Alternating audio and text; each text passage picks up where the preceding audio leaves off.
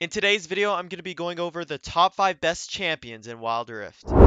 Coming into 5th on our list is Jhin. Jhin is one of the best ADCs to currently run in all ranked games. He did recently get nerfed, but he's so good in the lane phase that it makes him still the best go-to pick for all ADC players. He's very good in the early game, mid game, and late game, so this makes him an overall good pick to always get in the draft. Now, the loadout you are seeing here today is probably one of the best loadouts to run on Jhin. You want to make sure you have GA in your build. And another substitution you can do is switch out the champion rune for brutal. But other than that, you want to run this build, guys. Coming in 4th on our list is Lee Sin. Lee Sin is a very strong jungler right now in Wild Rift, and what makes him super special is his early game abilities to get ganks. Since he could get ganks so easily, it makes it super easy for him to snowball the games and make it super difficult to beat him. Now, this is a top build slash loadout to run on Lee Sin, which I recommend you to get. This is a very good build and should allow you to climb the ranks really fast if you're a good jungler. Some key points is just to make sure to know what lanes to gank and make sure you win the early game. Number 3rd on our list is Alistar.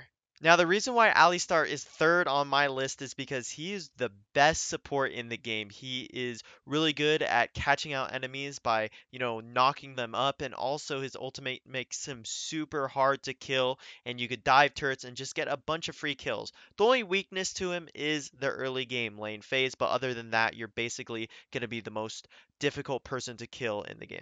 Now, this is one of the best loadouts to use on Alistar, and you could look at all the top Alistar loadouts, and this is basically what everyone uses, so make sure to give it a try. And if you're a support player that has not yet mastered Alistar, if you want to climb up to the ranks and get onto the leaderboards, this is definitely the go-to champion.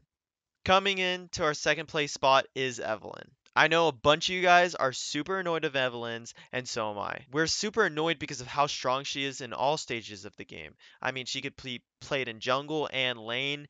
As a jungler, she could get easy ganks because she's invisible and her charm. Now, in lane, she's super aggressive because she could clear lanes fast and easily poke the enemy. This is what puts her so high on my list and makes her number 2. Number 1 on the list, guys, you guys all know it, is Gragas. The reason why Gragas comes so high on my list is because of his versatility. He could be played in the jungle, support, lane, everywhere. Obviously, it would not be the best in support, but it can be played, and that's what makes him super strong. He's really good at trading in lanes, sustaining, and doing massive damage in team fights. He has a lot of utility with his kit, with his ultimate, and his movement that can stun people. Now, this is one of the best loadouts to run on Gragas, so if you want to grind up your rank games by playing Gragas top, Gragas jungle, Gragas mid, Gragas even support if you have to, make sure to run him, use this build, and you'll do great.